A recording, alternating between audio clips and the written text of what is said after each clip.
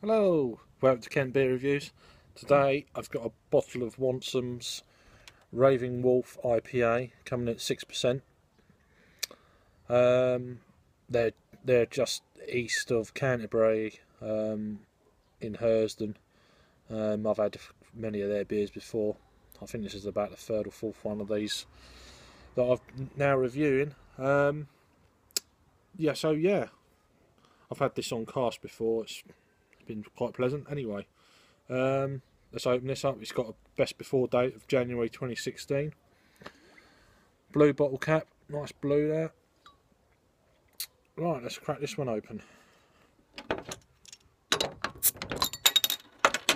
little bit of smoke just hovering there. There you go. It's not exploding, so that's good. This beer was in my Ravensgate Arms beer box for July. I get the month right. So thank you, Roger, for this one. I've actually got another one as well, but I'll put this one straight into the fridge. It's actually, anyway, let's get on to this. Well, it's gone down a bit, half a finger of pure white head. Light carbonation running through the beer. Quite nice. It's like an orangey colour, a little bit cloudy. You can see it when you hold up through the light. You can see through the beer, but it is cloudy. It's got a lot of little bits and pieces floating around in it. It is bottle conditioned and unfiltered. Anyway, let's get a nose on this one.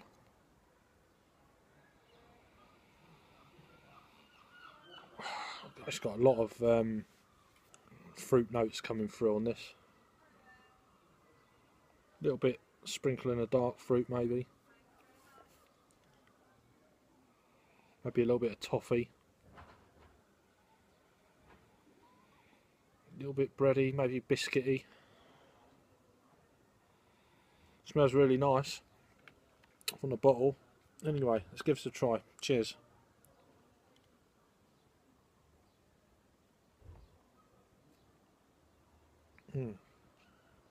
That's nice. It's quite smooth.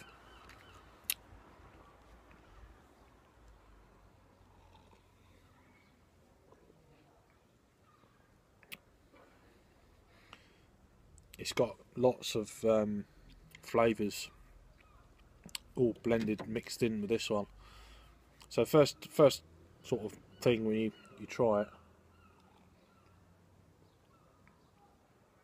it's got a nice sweetness up front, and then it goes into like a sort of bready, fruity kind of dark fruit kind of taste, and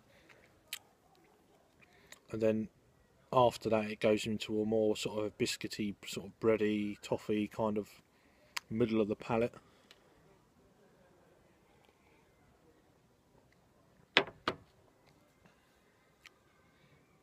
It's leaving a lovely kind of citrusy note on the tongue, as well as all them other fruits.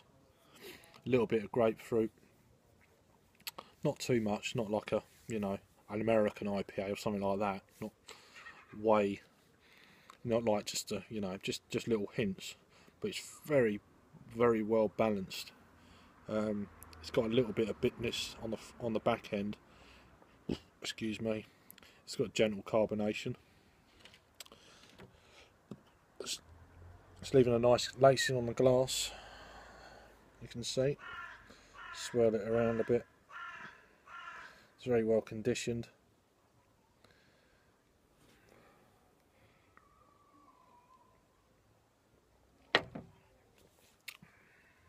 It's got hints of vanilla as well on the back end.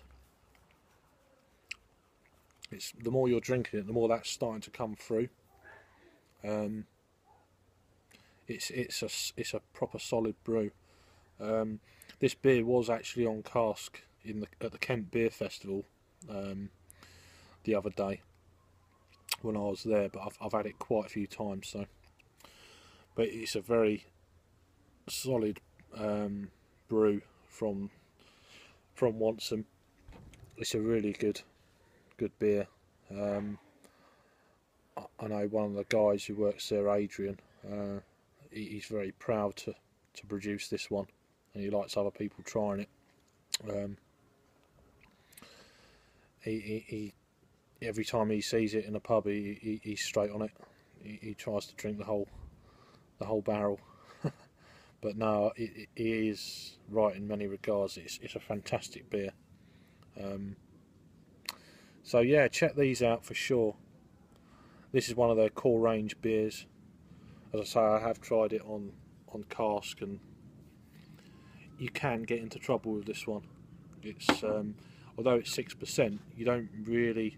It doesn't really. It's got so much flavour going on. It doesn't come across being that kind of strong.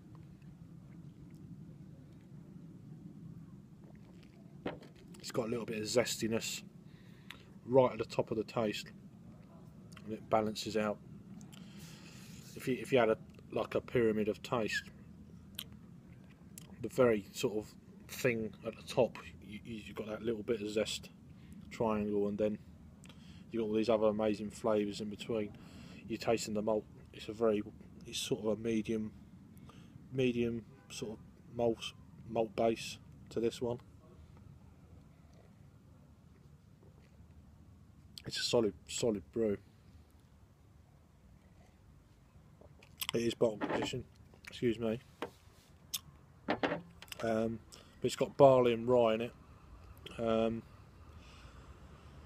So let's see if this changes a bit.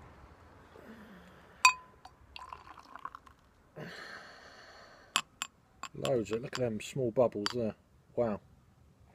See that? Beer mesmerises me sometimes. It has clouded up quite a bit actually. I wasn't expecting it to cloud up that much, but as you can see, it's very cloudy now. There's some light bleeding through, but it's generally a murky orangey colour now. Let's see if the taste has changed. Go and buy your own. Let's see if the taste has changed now.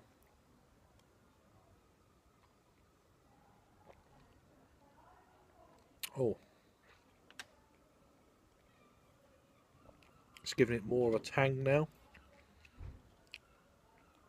It's very close now that I poured the yeast in. What I can, from my mind, what I can remember from the cask, it's on a very even level now with a cask. I mean, more often than not, the cask is, you know, not always better than the bottle, but generally. But this is almost a par to you know, to the cask.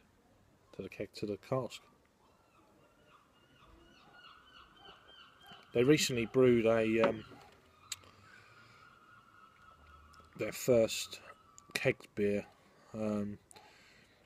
It was an exclusive down at the Ravensgate Arms a couple of weeks ago. I didn't manage to get it, so I'm hoping that they produce more of that beer on keg. I do like keg beers. I think they're I don't know, just something about it. It's just a nice mix up. I mean, I love my cask beers, don't get me wrong, and my bottles, but sometimes to just change it up, have a pint of something from a keg. Oh, it's to me anyway. If it tastes good, and obviously it's a little bit colder. Pardon me.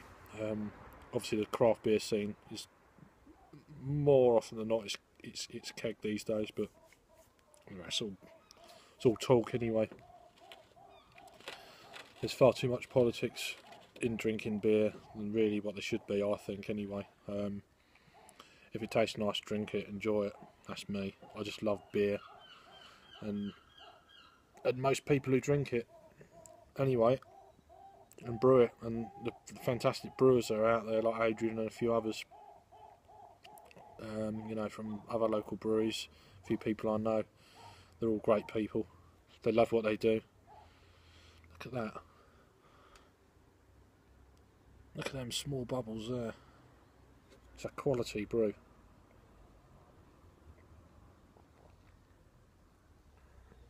I really like that. And I'm going to go fairly high for this, believe it or not. I'm going to go for a 9 out of 10 for this. I really do think you should, if you can get hold of this, go out and try it.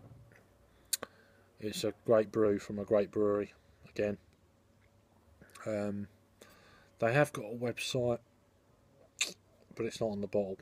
I will put it in the description bar below.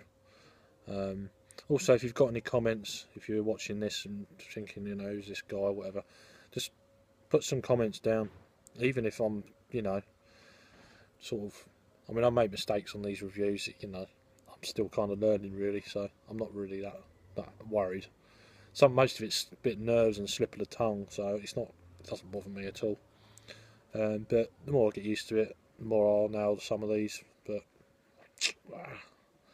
it matters not one jot. Anyway, we do not. So I just read something on there. Anyway, anything else to say about this beer? It's strong, robust IPA, toasted biscuit and rye malt flavours complement a citrus crispness with a hint of vanilla. There you go. As I say, they're out of Hersden. Is that a website? No. This is real ale. I wouldn't have known it otherwise. Raving Wolf from the Wantsum Brewery, coming in at 6%. 9 out of 10 for me.